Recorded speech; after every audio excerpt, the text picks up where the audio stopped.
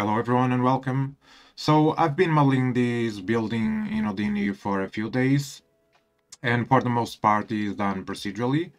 And in this video I will be sharing a few tips that I learned along the way. So yeah, let's get into it. So let's start with the Brickify setup of the dome. So I believe it's in here. I start with the base, which is just a sweep node with 8 divisions and with the profile adjusted. Then I'm scattering quite a few points because I need to do this with points so I can easily do a Voronoi fracture and create the bricks or the divisions. So I'm scattering quite a few points, then I'm dividing that into layers, so I can come in here, change the amount of layers. So the way I'm doing that is by defining the amount of layers first, then get the bounding box min and the bounding box max. From that I can also get the height that I can divide by the amount of layers, and for that I get the layer height, so the section in here, the gap. Then I'm also creating a layer attribute, so I can have 0, 1, 2, 3, and so on. And from that, I can just manipulate or modulate the position.y, so the y position of the points. And I start at the bounding box min, then add the layers, so 0, 1, 2, and so on, and scale it by the layer height, so that we calculated in here. And then we get this sort of look. We get these sections. And it will always snap to the bounding box max. Then I'm fusing the points, but then right now they are too uniform, so like they are relaxed, and I want them randomized along the Y position. So I want them offsetted from each other, so it creates that typical look. In here, I'm just snapping this to the surface, so to make sure they are on the surface. So in order to have that random offset in here, I am sorting the points along in a circular way. This is not the typical sort. This is labs sort, so not the default one that has this option to do circular sorting. And I'm sorting them, adding and converting to line, so I can sample the U position, the intrinsic UVs of these curves. And that's what I'm doing here. First, using the XYZ dist first to find the prim and the UV coordinates, and then I'm creating a random layer, a random float value with the layer as a seed. For the position, I'm taking the U component of the intrinsic UVs from these curves, adding an offset, and the random offset that I created in here. Then just make sure to modulo to 1 so we can easily wrap around the points. And then just updating the position with the prim UV and sampling that U position of the intrinsic UVs. I hope that makes sense. It is quite an headache to wrap our heads around.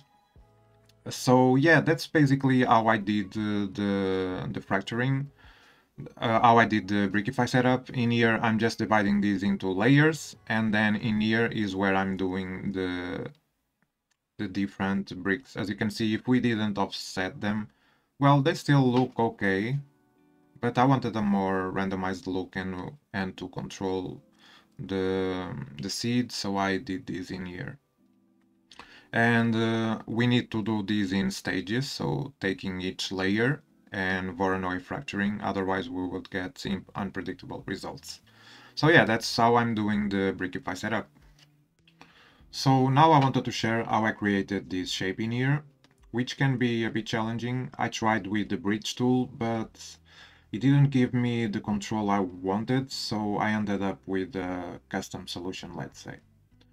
So I have the base model and I'm extracting this triangle in here just by clipping it.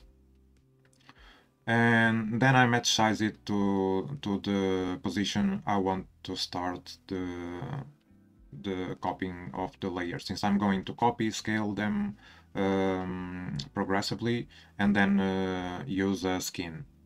So I have the base shape. which is this triangle, then creating a point on the back of that shape, so I can easily create a bunch of points here and copy the triangles. For that, I'm just manipulating the bounding box mean and the bounding box size, so I add the point at the back of the model. Then using point generate, I generate 32 points. You can generate more or less depending on the resolution you want in your model. And in here is where everything is happening. As you can see, if I show you the original position of that triangle, I can come in here and change the amount of points, and it will always adjust to that position and distribute them equally. So I first take the bounding box max of the original position, so input 1 in here. Then the base pose will always be at 0. And I calculate the height, so I get the height. Then it's pretty simple. I just manipulate the Y position by adding the current point number, so 0, 1, 2, and so on, and divide it by the amount of points. So that way I get the normalized value.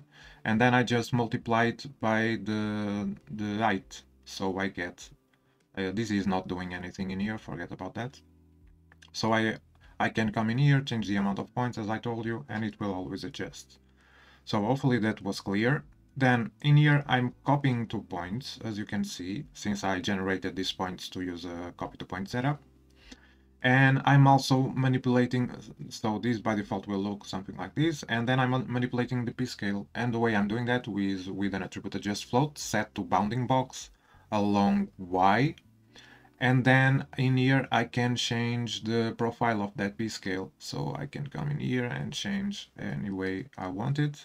In this case I wanted this flat look and then this fall off in here. So then I'm just skinning the shape. So since we have these layers, we can just skin and we get also polyfilling and we get something like this. So yeah, that's basically how I've done it. Hopefully this was useful to you. So as you can see by this shape, I wanted to define quite well the sharp corners in here to have this polygonal look. And I wanted to find these vertical edges, and this is a known technique that I'm going to show you, but some of you might not know, so I'm gonna share it anyways. So I'm starting with a curve to define the profile, then revolve it. Then in here, I'm selecting in vertex mode 1 out of 2, and then just promoting 2 edges, as you can see. And with this group range, I can offset between the horizontal, let's say, horizontal edges and the vertical ones, so just by using vertex. And this is quite a useful technique that some of you, well, might not know, so I'm sharing it anyways. So yeah, that's basically how I've beveled those edges individually, and the same goes for the other part, as you can see. Then I'm also adding a bevel to the sharp edges to catch some light, but that's with another poly bevel, as you can see. So yeah. So I have this particular model in here that I needed to divide into sections because it was easier to do, to have this rounded look in here and this polygon-like look in here on the bottom. So one problem was the connection between the shapes. So I started with this polygonal look, then I have this rounded look in here, and they would look disconnected. So besides subdividing it, it wouldn't really work that well because I have this bevel to define the polygonal look. So I need somehow to round it with a fall off. So in the end, we get something like this, as you can see. So it still has that polygon look and the beveled edge, but it falls off to connect with the original shape. And so we have this already sorted out. We have manipulated this shape and we have the rounded look, and we start with this polygonal connection in here. Then I'm feeding that into feedback loop. And the first step I do is to, let me reset this, is to select the unshared points and create boundary groups. So this way I have a group for the top boundary and one for the bottom. I'm only interested in the top, so I'm promoting the first one to edges, so I can easily convert it to a line. So we get something like this.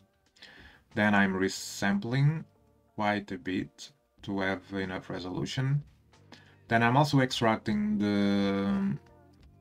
this edge in here, converting it to curve, so the rounded one, and I'm ray projecting it. So I'm taking the polygonal one and ray projecting it to the rounded one.